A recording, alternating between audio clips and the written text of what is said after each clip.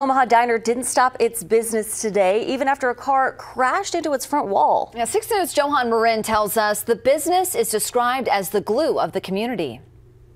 Harold's Coffee House has been around North Omaha for 60 years. It's recognized as a spot that people can rely on to feel at home.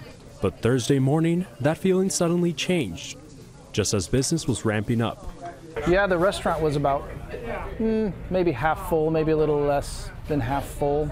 Most of the customers were around this horseshoe area here, and then it was pretty snowy.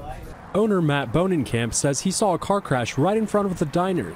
It was so forceful it shattered the window and bent a wall.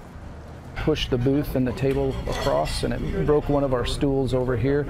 The owner says the car was coming eastbound on State Street and crossed the intersection when the car crashed into this diner's wall.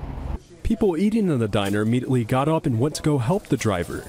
In light of the crash, how everybody got together and helped everybody on the scene, and the police officers were wonderful about it too, and there were no injuries. It was a miracle.